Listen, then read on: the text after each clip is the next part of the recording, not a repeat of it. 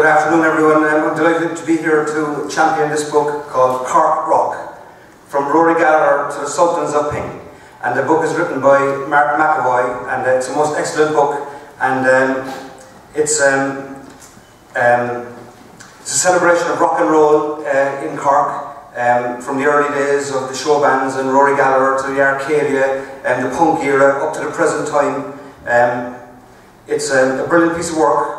I think it's fantastic that there is a book with the history of rock and roll music in Cork, and it's fantastic that it's done so extremely well. And I'd like to congratulate Mark on a huge amount of work that he put into it. And it's a brilliant book, and I'm delighted to be championing it here this afternoon. And I urge you all to vote for Cork's favourite book, Cork Rock. Woo-hoo!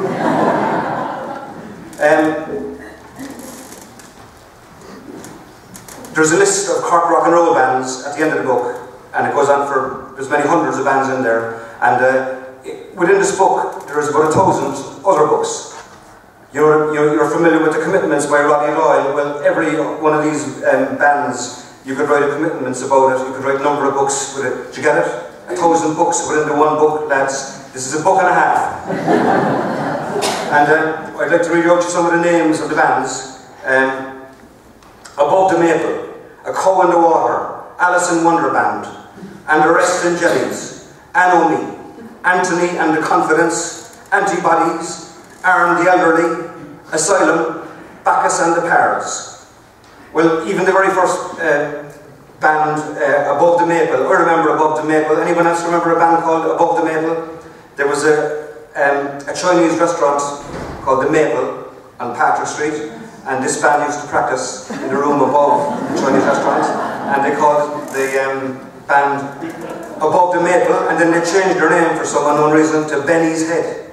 And it had something to do with this guy Benny and whatever the shape of his head was. He was a member of the band. This book is a great celebration of rock and roll, fun, joy, excitement, melody, drums, bass guitars, electric guitars, lead vocalists, ego, energy, madness, talent, love, excitement, dreams, bravery, expression, etc. Heart. I remember the time Adolf Grunt, there was a band in Cork called Adolf Grunt, and the time your man bit the head off the chicken over in Sir Henry's. Blood everywhere. That was the punk era. Mark has done a fantastic job in this book. It's also a very brave book in that you have to be brave to call it. You know what I mean? Somebody has to say who gets in the book and who doesn't get in the book. You know, what's important and what isn't important. Do you know what I mean? It's not about like who sold the most records or that kind of stuff.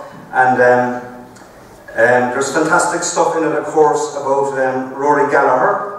And I'd like to read you a little quote now about Rory.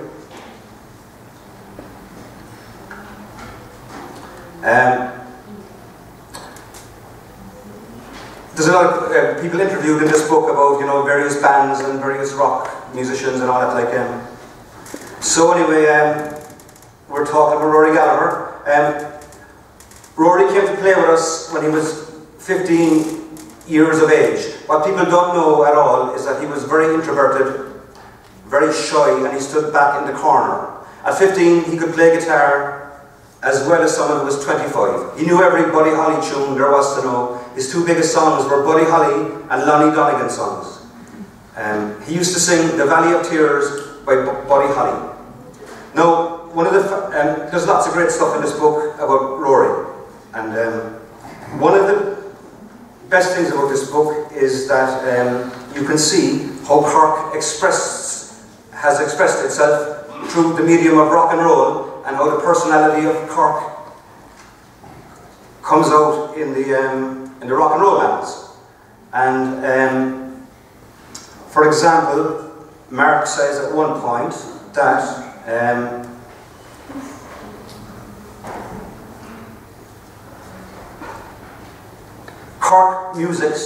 Cork rock music's two most inspirational figures were Rory Gallagher and Finbar Donnelly. Now, Rory Gallagher is a world-famous musician, of course, and we have the Rory Gallagher library here. And but Finbar Donnelly, like, you know, I'm delighted that Mark has put him up there as being the great Cork rocker, because hardly anybody has heard of Donnelly, but he was, and that's the way rock and roll goes. I'd like to go back to the list Cathal Coughlin, Cavalcade, Censored Vision, Charlie Go and Surf, Citizen Elmo, Richard Collins, Niall Connolly, Crowd Control, Crystal, Cyclefly, Cypress Mine, Exit, Pursued by a Bear, Espresso Mambo, Fact or Fiction, Five Go Down to the Sea, Mick Flannery, Flex and the Fast Weather, Free Fall, Rory Gallagher, Goldfish Syndrome, Adolf Grunt, Hidden Fears, Mean Features, 9 Mozzies from Banya. One of the things, I won't go on too much longer now, one of the things that comes out through this book is that there's great personality in the Cork rock bands and in the Cork songs. And it's often called quirky, but you had great tradition of rock bands in Cork, like the 9 Mozzies from Banya, Five Go Down to the Sea. You had Donnelly, who wrote a lot of mad songs, like, you know, Stairway to No Pence. You had Gertie O'Leary, very colourful and rich characters, and I'd like to say to you that it's a brilliant book. That's about it, really. Great characters, Mick the Punk, Mick Finnegan. Mick Finnegan used to work for the corporation, and he used to fix the traffic lights. And at one time, all the rock and roll bands in Cork had a set of traffic lights at each side of the stage. Because he was getting the leftover traffic lights, and that was the feature of Cork rock music. But I think it's a brilliant book, and congratulations to Mark McAvoy, and I urge you all to vote for Cork Rock.